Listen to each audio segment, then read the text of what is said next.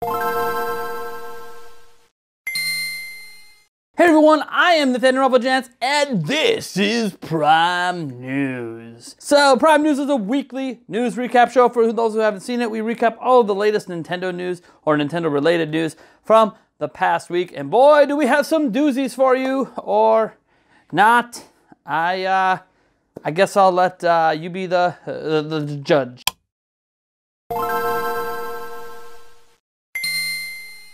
So the first story we have for you is that Final Fantasy X and X2, as well as Final Fantasy XII, the Zodiac Age, have release dates. This was announced via Nintendo's official Twitter account, and the Final Fantasy X and X2 have a release date of April 16th, whereas Final Fantasy XII, the Zodiac Age, has a release date of, well, I don't know, April 30th, right?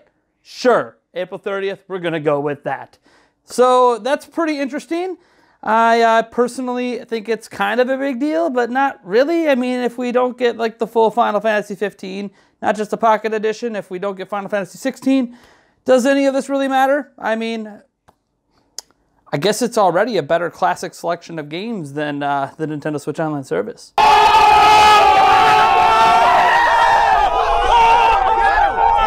The Nintendo Switch has surpassed 7 million units in Japan and 2.5 million units of Super Smash Bros. Ultimate as of last week. This is a really good numbers. It is about 700,000 short of surpassing the PlayStation 4, and Smash just continues to smash sales records. So, I mean, I guess keep smashing, keep buying Switches, and I just really suck at Smash Bros. I'm just being honest. I literally lost to my 5-year-old, and earlier today, my 3-year-old almost beat me. So, I'm not saying I'm the worst Smash Bros. Player in the world, but I think I'm in the running. GameStop finds itself in a bidding war with Sycamore Partners and Apollo Global Management to actually buy out GameStop. Now, this is interesting since GameStop has basically over the last 5 years done one of these. Although while it's stabilized a little bit, it's still on the decline. It was up, like 5% in the stock market this month, but I mean, that really doesn't mean much when you've already globally dipped like 65% over the past 5 years.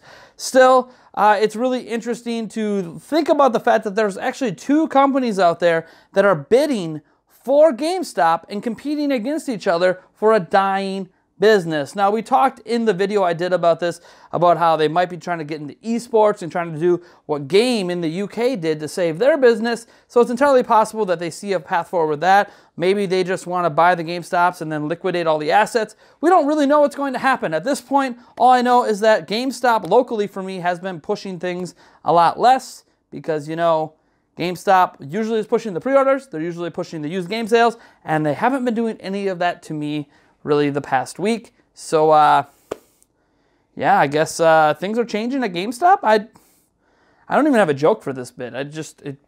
People actually want to buy GameStop. I guess, is that the joke?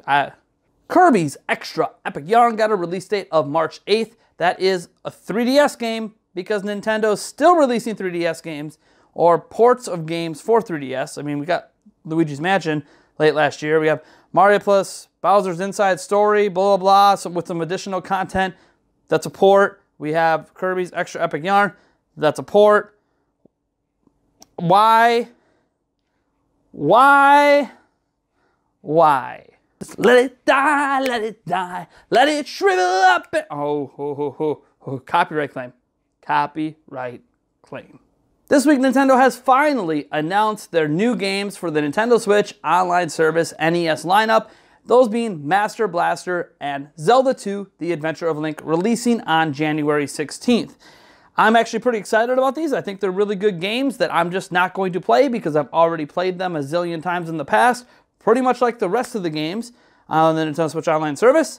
I find myself not really caring, but for those of you that do care, that do want to play, I mean, there you go. The NES stuff works, so I mean, I guess Nintendo got one thing right with the online service. The NES games work. Now, if only Smash Online did too.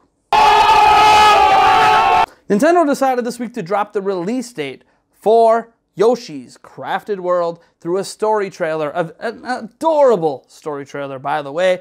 Yoshi has been super, super cute over the years, and it's only seems to be getting cuter with every new game. I know I'm overusing the word cute. I can't help it. You're just here for the release date. It's March 29th. Pretty exciting. No Nintendo Labo Kit announced with it yet or anything, even though it's a game based around cardboard, but it looks good. Kirby Star Allies, take notes, because I think Yoshi is about to eat you for lunch.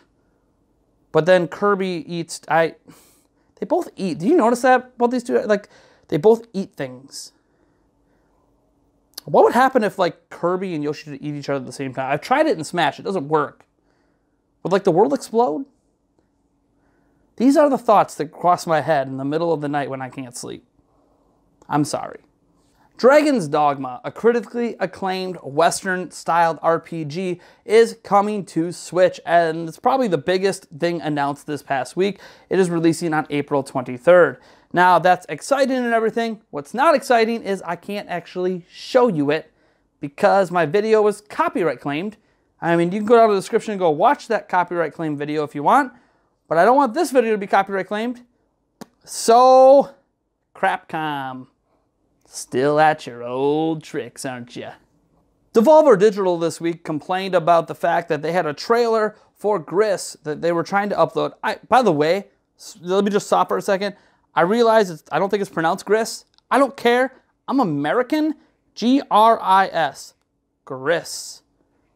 Anyways, they had their trailer blocked on Facebook, and they said they actually appealed the block twice and were told both times, including in the original block, that it is going to be blocked because this image here is sexually suggestive. So, oh yeah.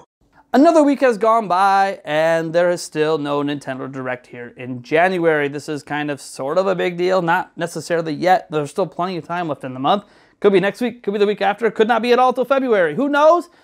But Nintendo. The reason I say that is because some leaks, including one we reported on, pointed to January 10th. And January 10th is now behind us, and we still don't have a Nintendo Direct. But we know when Yoshi's Crafted World is coming. We know about Dragon's Dogma. We know about when Final Fantasy games are coming. Did we get a Direct? Is that a question I have to ask? Did we get a Direct? No. I mean, reality is a Direct is probably still in the works either for this month, next month, or the month after. They usually have one in the first 3 months. It's usually January, not always January, sometimes February, sometimes March, sometimes January and March.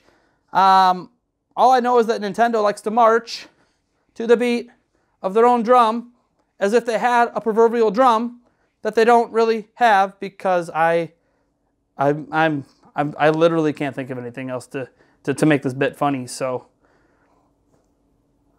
Yeah, Direct leaks. Don't believe them. We'll still talk about them, but don't believe them. Hey, congratulations! If you made it this far, you are hearing our final story from the week. It's also a controversial story, and one that people really got mad at me about for reasons.